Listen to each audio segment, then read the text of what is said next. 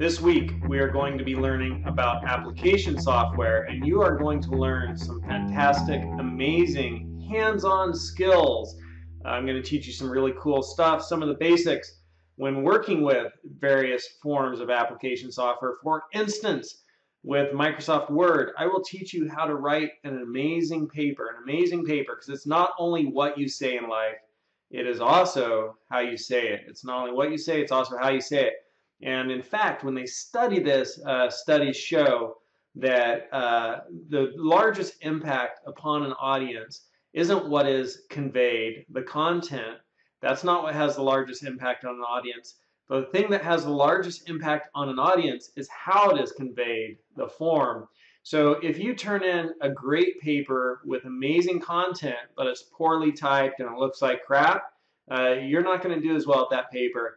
If you turn in a paper with mediocre content, but it looks amazing, it's well formatted, it's got headers and footers, it's got a table of contents, a title page, a bibliography at the end, and it's got the right citing of references inside of it, that paper will do really well because it looks good. So it's kind of a sad irony that people pay more attention to what is said.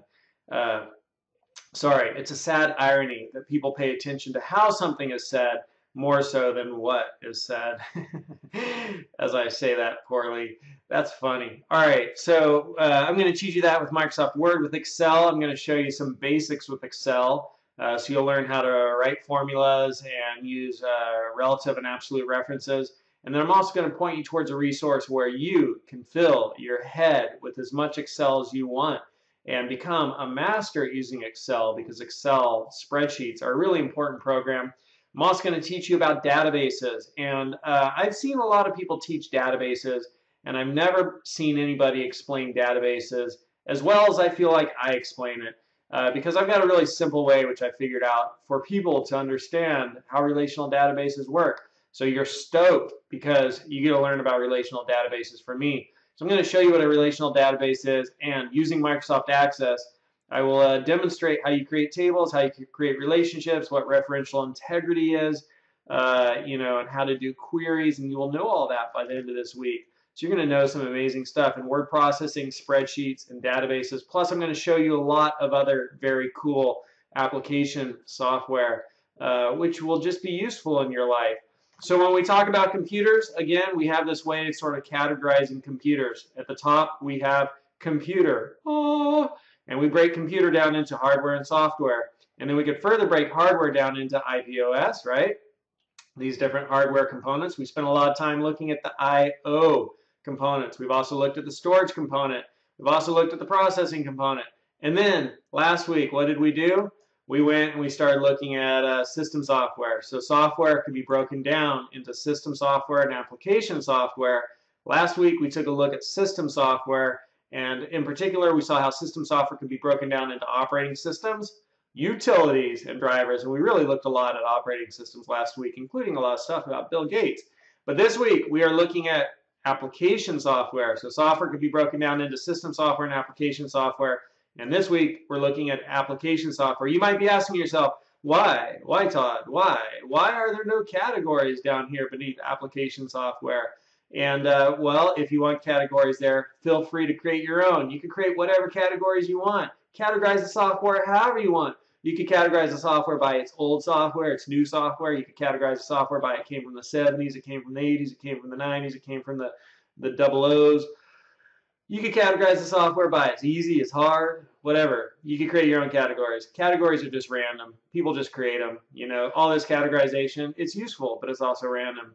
So anyhow, there aren't really categories. If you go to Wikipedia and read about application software, here are some of the categories they've come up with.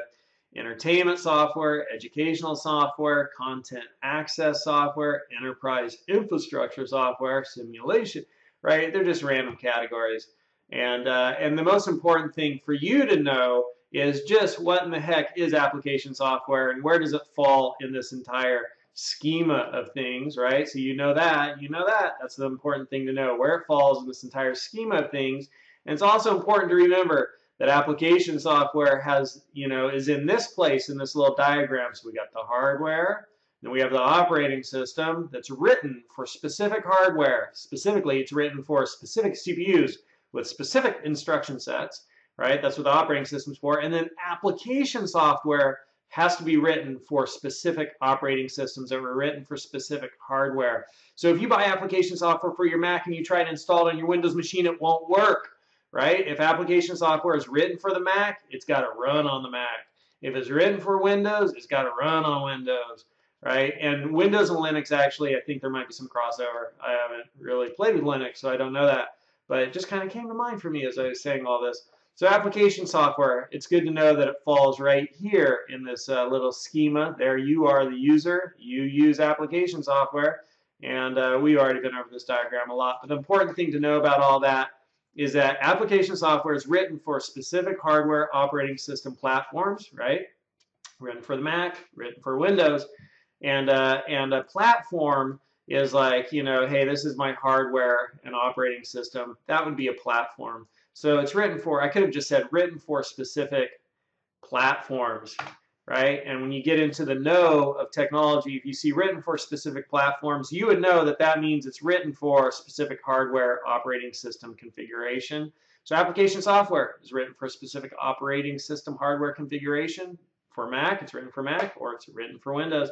And that's why when you look up minimum system requirements, you see things like, you know, you must be running this operating system or you must be running that operating system. So when we looked that up for Quicken, we saw here is the minimum system requirements for Windows, right? It's written for Windows and it says you must be running Windows, one of these Windows, right? Or they also wrote it for the Mac and you must be running this Mac software OS, this Mac OS to run the Mac version. So the important thing to know is application software is written for a specific platform. All right, so what's the basic definition of application software? The basic definition of application software is a software you use to do something. It's software you use to do something. So it doesn't matter. And the word application, like I'm going to apply myself, I'm going to apply my computer to doing this now, right? The word application even sort of, it does directly denote that, you know, it's used for an application. I'm going to apply my computer to doing this purpose right now. So it's application software, software used to do something. What are some examples? These are just a few of the many that are out there. Word processing, spreadsheets, databases, presentation software, like this software right here, graphics, video, web browsers, audio editing equipment, photo editing software, you know, video games. That's all application software, all application software. It is also sometimes known as, AKA, you'll sometimes hear it referred to as software, or as program, or as application, or as app, right? So these are all words that we use interchangeably to refer to application software. It's just software that you run on your computer, or your iPhone, or your phone, or Android phone, or whatever you got. It's just software you run. That's application software, no brainer. Here is our lesson plan, our outline, our layout for what we're going to be learning this week. We're going to take a look at ownership's rights and licensing, the end user license agreement. We're going to kind of understand what the ULA is. We're going to look at the different categorizations of software. We're going to look a little bit at piracy and intellectual property, though we're going to cover intellectual property in more detail later. We're going to look at, you know, installed versus web-based software, so software running in the cloud. We're going to look at what software suites are. Sweet.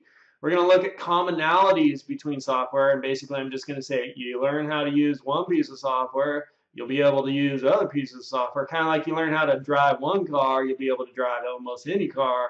And while there are differences between the cars, right? Like, okay, where is the stereo, or where is my mirror adjuster, right? That's always the hard one to find for me when I get into a new car. It's like, how do I adjust my side mirrors? Where's the little control, right? So just like when you learn to drive one car, it's kind of like that with software. Once you learn some of the things about software, like with word processing, it's like you get into spreadsheets, you're like, okay, I know a lot of the things that I learned in word processing, and I could apply those skills here to the spreadsheet, and I'll already know how to copy, paste, open, save, close, print, right? So a lot of the skills are transferable, commonalities between software. We'll also look at getting help when you get stuck with software, and I'll teach you a few things to find solutions when you're like, I don't know how to do that. We're going to look at word processing software. We're going to learn a few things about word processing software, and then I'm going to show you, you know, the cool thing of using templates, and I'm also going to show you how to write an amazing paper with Microsoft Word, which, if you're taking my class, you know, at the college, that's going to be one of your assignments. But if you're taking this just on Udemy, you are also going to get access to this amazing skill of being able to write a paper well and use Microsoft Word or word processing software really well. I'm also going to show you about spreadsheet software, and I already talked about some of the things we're going to cover there. I'm also going to show you about databases, and I already talked about all the things I'm going to cover there. You're also going to learn about presentation software, image editing software, video editing software, and some of the different ones out there, and what I think of them, because I've done a whole heck of a lot of video editing in my life. I thought I was going to be a filmmaker. I did turn into a filmmaker, just not the kind that I thought I wanted to be when I was young. I'm making these films now. Audio editing software, we're going to look at that. We're going to look at website development software, screen recording software, which is what I'm using to make these videos right here. I'm going to show you some essential computer skills like how you can make money yourself online by creating teachings like this one at Udemy, and making money on YouTube, how people make money on YouTube. I'll show you that. We're also going to take a look at a great piece of software called Quicken for managing your personal finances, which is a lifesaver. And, you know, we'll take a look at apps and project management software and CAD software, computer-aided design software.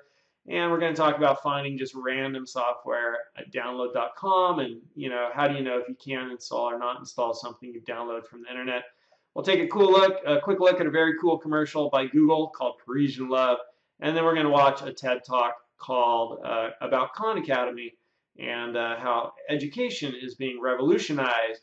So that's what's laid out for us this week. Some really great things to learn, and I'm looking forward to sharing with you all of this awesome information.